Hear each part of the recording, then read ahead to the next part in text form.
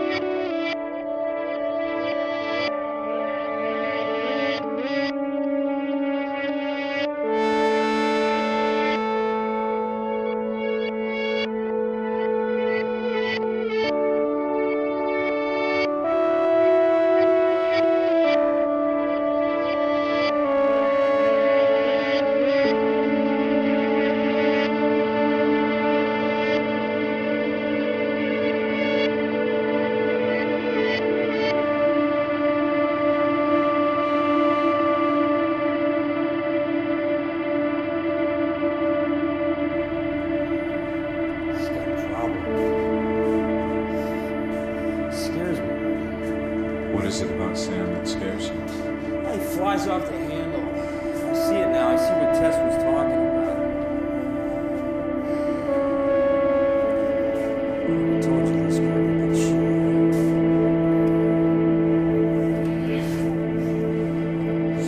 She left me. Tess left me. For 6 months, she moved back in with her parents. I know.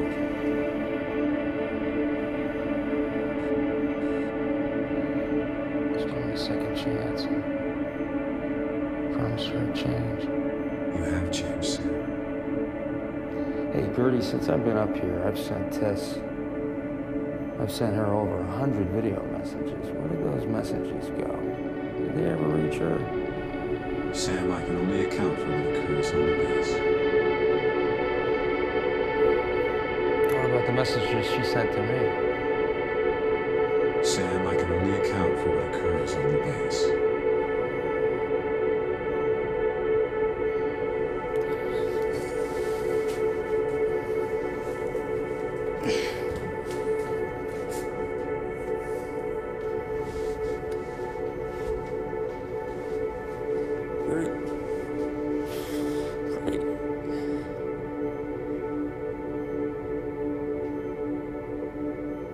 Am I really a clone?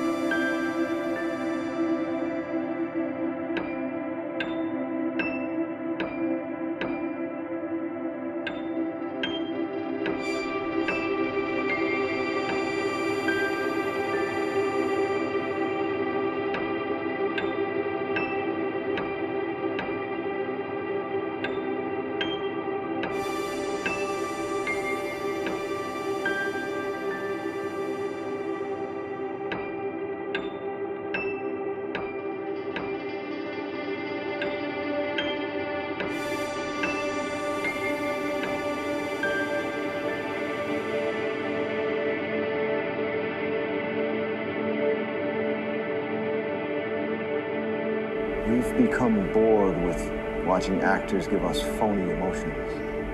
We're tired of pyrotechnics and special effects. While the world he inhabits is, in some respects, counterfeit, there's nothing fake about Truman himself.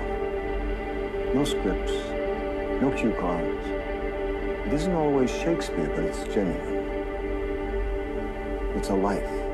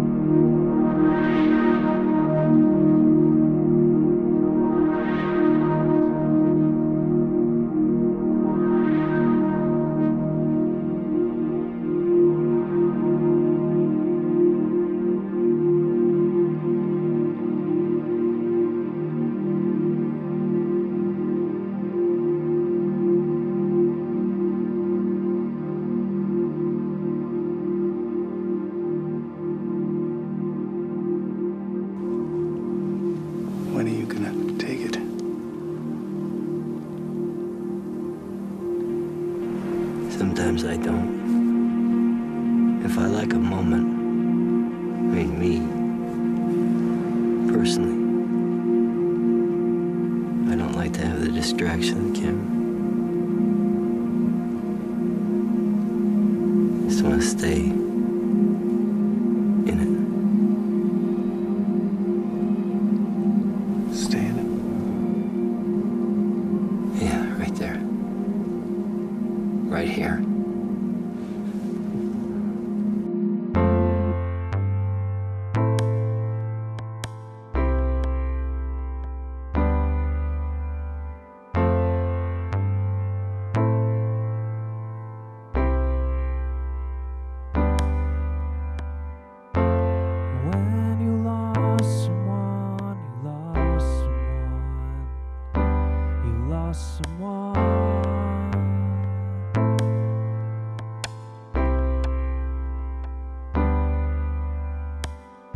Someday shines bright, someday shines not. We're left alone, asking God. We could not say a word, not say goodbye. You're only left with tears in your eyes. When you lost someone, you lost someone, you lost someone.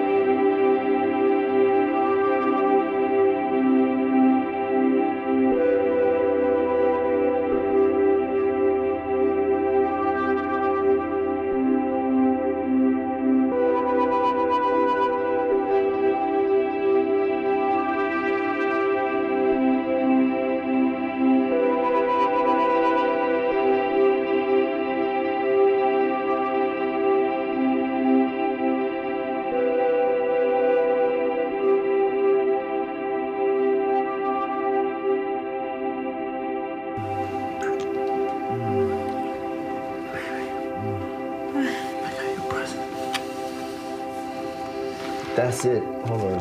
Boom. Baby. I well, I didn't make it, but I got us a song. You know, like our song that would just be for you and me. Because everybody's got songs, but they're lame, and they all share them. You know, it's disgusting. Not us. We have our own song. What is it? Do you want to listen to it?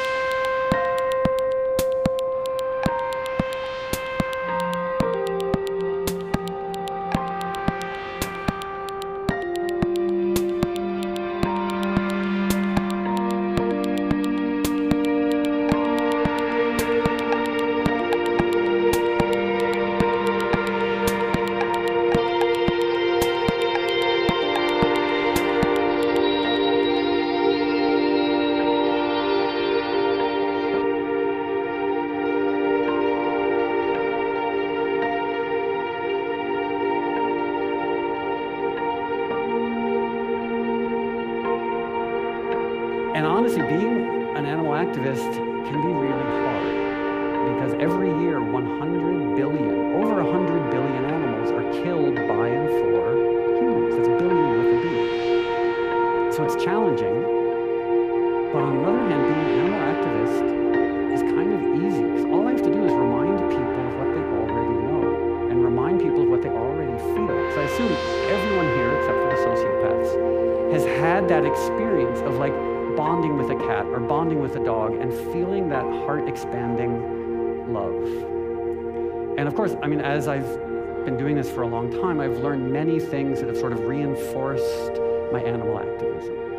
The fact that animal agriculture is the second leading cause of climate change, that 75% of antibiotic resistance, the plague that awaits us all, is a result of animal agriculture, because the animals on factory farms are treated so badly and they're so sick, the only thing keeping them alive are megadoses of antibiotics.